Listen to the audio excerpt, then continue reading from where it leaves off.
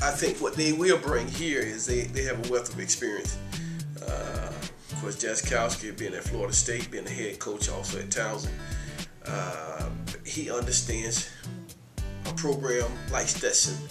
He's going to be a guy who I lean on a lot as it relates to day-to-day operations. His experience is invaluable. I think it's one that allows us to be able to reach our full potential because he's experienced it on a big level and on a lower level as well. So he's a qualified assistant coach. He knows the ropes. He knows this area in Florida. He's recruited all around the world, so he'll be able to allow us to branch out a little bit further than our umbrella maybe tends to allow us to reach out as it relates to recruiting.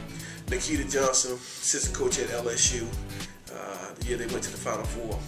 Unbelievable recruiter, great person, understands the game, will be able to relate to our players as good as anybody in the country. I mean, his knowledge of the game speaks for itself. You know, being in all those programs, he's gained a wealth of knowledge.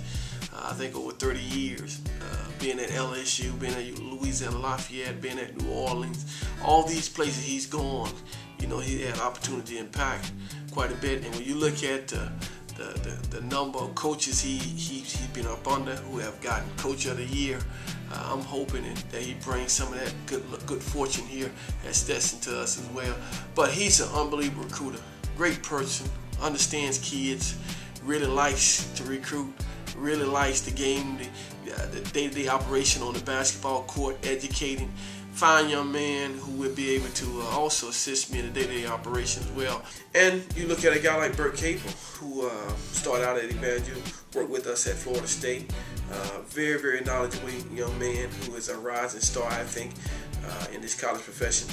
He will do a lot of day-to-day operation for us, working with our kids, developing our kids, being around them, making sure that they do the things they're supposed to be doing. But he's experienced as well, and right now he's at a community college. He's still learning. I think he's going to be invaluable to us here at Stetson. Young guy still knows how to play, still can play. Unfortunately, I won't be out there playing against him. But he's been around. He started out at Evangel, and he came to Florida State while I was there. And just a great person, understanding individual workout, skill training, understand how important it is for guys to go to study hall, get their lesson. So he'll monitor a lot of that stuff as it relates to our basketball team. But he also is a teacher. He understands the game. He's a young man that understands the game. He loves what he does.